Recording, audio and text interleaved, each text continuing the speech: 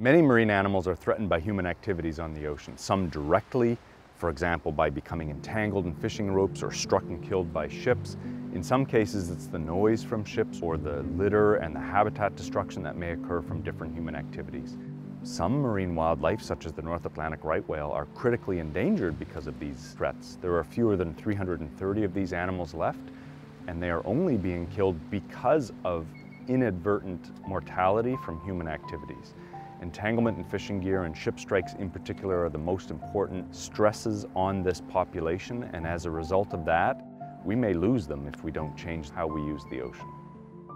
There's lots we do to try and reduce the threats to marine wildlife from these human activities. Canada currently closes large areas of the ocean to fishing when whales are found in large numbers. This means fishermen have to move their gear out of those areas and fish in other areas. When whales are detected in shipping channels, ships are required to slow down. And in some cases, ships are routed around areas where we know whales are found in large numbers.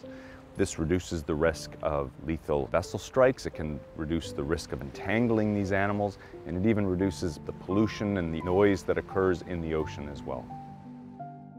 Avoiding human activities in areas where there are whales is a great way to prevent these kind of dangerous interactions. But in some cases, we can't do that. We use large parts of the ocean, and we need to continue using large parts of the ocean. So in some cases, avoiding isn't always an option. One thing that might be an option is finding and inventing or investing in new technology that allows us to continue these human activities, but in a way that doesn't cause harm, that doesn't cause the noise, that doesn't cause the risk of entanglement. These are probably our best options for continuing to benefit from the ocean and achieving conservation. The Canadian Wildlife Federation knows that to achieve conservation for large whales, we need to work with the users on the ocean. We work with fish harvesters, we work with the shipping industry, we work with other scientists to look for opportunities to solve those problems and those conflicts between the shipping industry or the fishing industry and whales.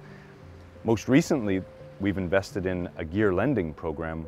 We now have many units of innovative fishing gear that can allow fish harvesters to fish in areas where there's whales without almost any risk of entangling them.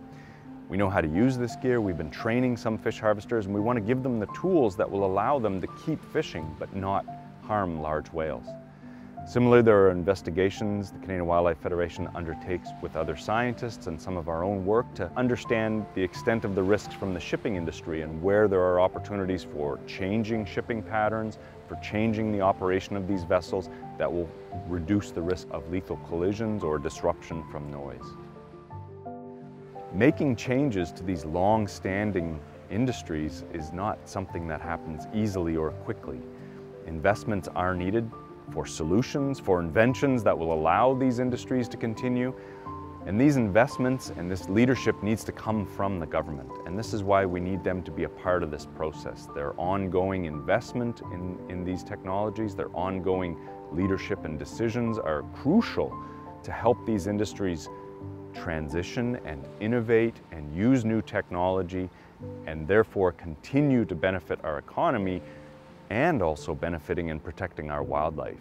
Everyone can help by encouraging our government to continue investing in these technologies by signing the Canadian Wildlife Federation's Marine Action Plan petition.